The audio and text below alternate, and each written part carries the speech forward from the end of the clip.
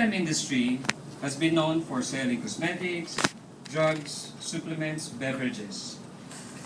And other than the FDA registration na binabanggit palagi, have you not asked yourselves, ano pa kaya ibang certification na meron sila other than these common certifications?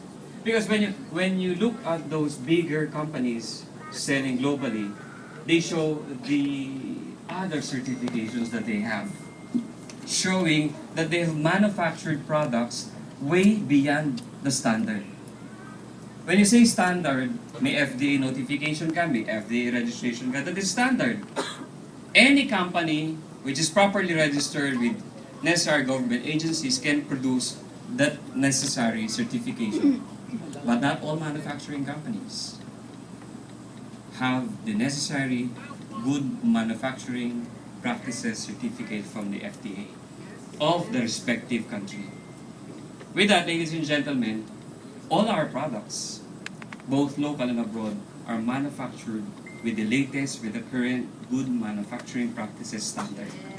Other than that, which, by the way, in the coming days, we'll be publishing the certifications for your references so that when you present it to your clients, other than the relief of, maganda yung resulta, you can have this confidence beyond what I'm saying on stage right now.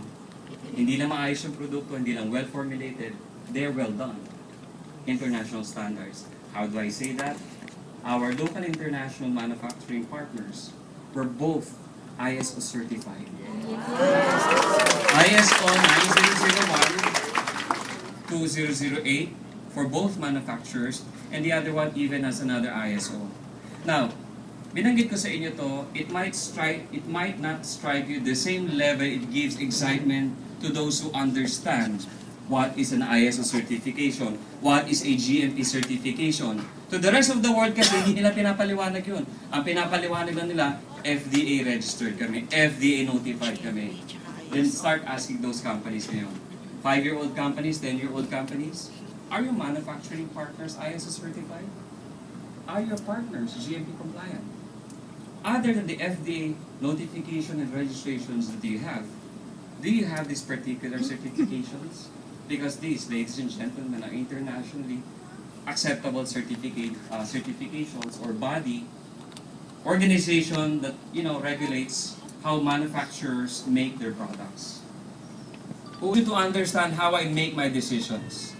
I make my decisions based on the long-term goal of this company, acting swiftly on it. Hindi kailangan pang matagal din ang desisyon. From the very start, we have partnered with global giants, with huge manufacturing companies. Hindi po backyard business. Sorry for the words. Malaking kumpanya. Something na kaya akong panindigan if one claims may nangyari sa akin. May nangyari, ginamit ko to. Ginamit ko sa 15-year-old yung eye-bag gel. Nawala yung eye-bag, naging maleta. Then I have a global giant corporation to back me up when one claims that one. Why? Because hindi lang si Nworld ang malaki. Malalaki rin ang manufacturing partners natin. And what confidence it should give you? You know that beyond marketing, beyond the formulation, makakaasa ka, matitibay ang buto ng gumagawa ng mga produkto natin.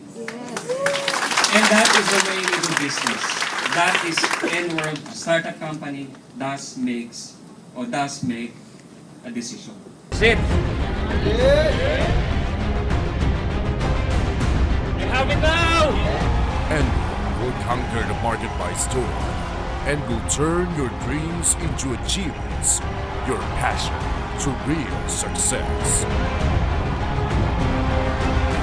The President, with his exceptional innate business acumen, honed by many years of successful MLM career and his unwavering commitment to excellence. The management team, with unquestionable integrity, dedication, and utmost professionalism in their fields of expertise.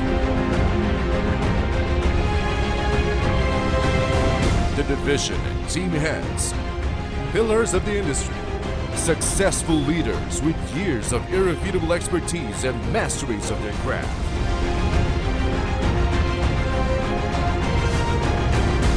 Brace yourself for the experience of a lifetime.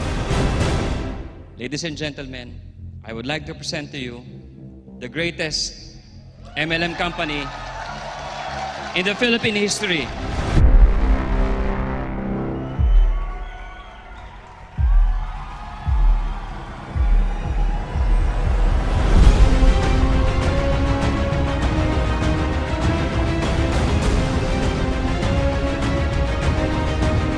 Strategically positioning branches in key cities to serve distributors nationwide, offering unparalleled career growth opportunities for its leaders and distributors, providing cutting-edge products, manufactured utilizing the latest innovation available. A new era has begun. The Nworld era has dawned. Nworld is the ultimate display of my talent and expertise in this business. Together with my team's decades worth of experience and business acumen, allow us to express our sincerest commitment to you, our entrepreneurs, by creating the best and the greatest MLM company ever. Other than being a business owner, I am an MLM practitioner like you. That is why I know exactly how challenging and demanding it is to work in achieving your goals. Thus, believe me when I say this with strong conviction. Together with your help, Nworld can make things happen for you. I seek those dedicated, hardworking, goal-getters and big doers in sharing this wonderful journey towards helping others while creating and distributing wealth and abundance through Nworld. This is your President, Luis Alan Nolasco, and welcome to the era of Nworld. Necessity. Yes, it is a necessity. I have been in the industry more than enough. 15 years. I was once like you. Katulad ng mga nagsalita rito, sinasabi nila palagi, katulad nyo rin ako dati pumila, and I will say that line once again. Katulad din ako dati na nakikipila sa mga ganitong event. That is why I know exactly how difficult it is to work towards achieving your goals. And yes, Nworld was born out of necessity. Sa lahat ng pinaghihirapan natin, lahat ng mga anak natin na pinag-aaral natin, yung pinaghihirapan natin negosyo, maipamana natin. Same thing with me. There is a need for a company where all your efforts can be transferred to the next generation. And it does not end when you make a lot of money. There must be a company that will educate all of you how to take care of your wealth, how and when to pay proper taxes, how to share them. We also got to prepare you for your estate. We got to plan that one. We got to protect your wealth. We got to protect your health as well. That is Nworld. Kaya po kami nandito. You may not understand me in as much as I would like to be understood. Pero guys, if you think that this company will offer you the same things that the rest of the MLM companies out there offer, yayaman kayo, lahat po ay yan ang sinasabi. So what else is new in this company? Yung pagyaman sa kumpanya na to is just the byproduct of what you do every day in this business. Excellence and ethical business. The past will serve as my experience. It brought me where I am today. My 15 years of experience will be your greatest asset in doing this business. Hindi ako magta-trial and error for you. Hindi ako mag-experiment kung maganda to para sa'yo o hindi. I already know where we are going and I know how to bring you there. Ginagawa ko niya for the last 15 years. Unfortunately, I was doing that for someone else. It is about time I do it again for someone else. But not for one person, not two persons, not three owners. but for all of you. All of you here. Yes! The secret is, the 10% earnings that I am used to making for the last 9 years is the same thing that I'm gonna apply in this company. Sanay ako sa 10% na income lang, no? I own 100% of this company. So therefore, hindi ako nakatingin sa 100% of earnings. I'm willing to let go a huge portion of the company's earnings to give it to whom? Alam ka naman ibigay ko sa ibang tao. I'd like to give them to those people like you who trust me. Yes. Why can I afford a product that will allow you to choose your own package, your own combination? Mahal po yun. Alam niyo naman sa whether Vital C, Royal, in Global, Uno Premier, JC Premier, kahit na wala na, may Premier na eh. Wala naman ganun eh, di ba? Pinagsasama-sama lang because may costing yan. Yes. Matatalino na yan. Kaya nga ganun ang package nila eh. Ako po hindi talino umira dito. Ito yung willingness ko magbigay. Dahil kung sila matalino, di gagawin na nila bukas yan.